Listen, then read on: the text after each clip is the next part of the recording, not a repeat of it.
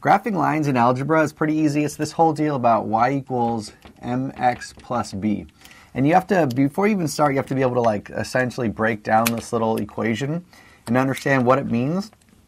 But basically, m is the slope, okay? And b, this little guy right here, b is the y-intercept, which I get that's confusing already, doesn't make any sense. But here's the deal, okay? If you have a generic equation like this, equation of a line, y equals 2/3 x minus 5.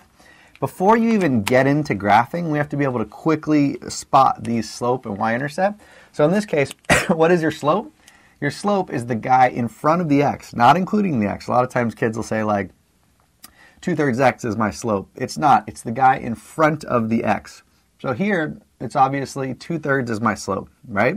And what is my y-intercept? It's the thing after the x. So in this case, it isn't 5, it's -5. Okay, so if we graph this, it's actually pretty mellow. You always start at your b, right? So you always start at your y-intercept or your b. If my y-intercept, which literally means where it intercepts the y, remember, x, y. If it intercepts the y at -5, you just go down 1, 2, 3, 4, 5, and put a huge point. So that's where you start. Every single time you start at the y-intercept. So there we are. Now from the y-intercept, what is my slope? This little 2/3 is a rise over run, right? So in other words, up and over. So I go up 2 from here and over 3. So you go up 2, 1, 2, 3, over 3. Up 2, over 3. And then you're done. You just connect these suckers. So it's actually, that was a perfect little connection. It's actually easy. I will show you a couple of curveball ones where I think they like, you know, that you understand y equals mx plus b, it looks super easy, and then you get a couple that are like pretty misleading, okay? So I'll give them to you in order. So here's one that's a little bit weird. What if they said y equals x plus 2, right? And then you're like, okay, so obviously my b, my y-intercept looks like it's 2, so I'd go up 2, make a big point. But there's no slope. Ryan said it's whatever's in front of the x is my slope, and there is no slope. In this case, remember, if there's no coefficient or, you know, a guy in front of the letter, it's actually 1. And that's still misleading because I thought slope was always a fraction. Rise over run, that means it has to be a fraction. This totally is. The number 1 is obviously can be written as 1 over 1, right? So any whole number is a fraction, it's just over 1. So here we go up 2. Now I know my slope is 1 over 1. I go up 1 over 1, boom, and that is perfect. Cool? All right, so let me give you a couple more weird ones, and then you'll be an expert. We haven't done a negative slope yet, so let me do that. Okay, so here's one that's like, you know, maybe a negative slope. So you have y equals -3x plus 6, okay?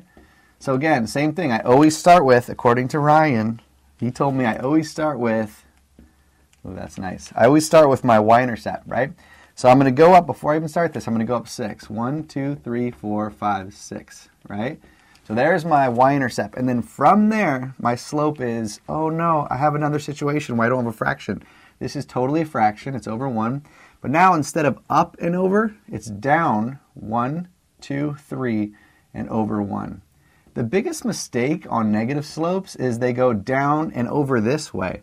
And then you mess up. Remember, the top is a negative number, so you go down 3. The bottom is still positive to the one right.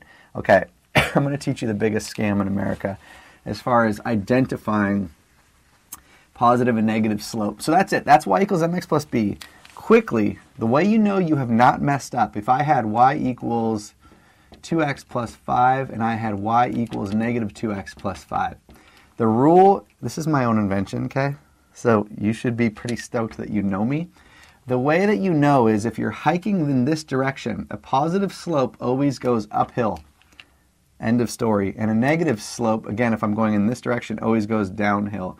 So right away, you can kind of tell which one here is which. If I did 1, 2, 3, 4, 5 right here, definitely this guy is the one going uphill, and this guy, because he's negative, is the one going downhill. So that's it. Y equals mx plus b is easy. Graphing lines are easy if you totally understand the m and the b. Take it slow and do it like that, and you'll be fine. Remember, if you're struggling in algebra at your local high school, you can take it online at Silicon Valley High School, pass it there, and the credits will be transferred back to you.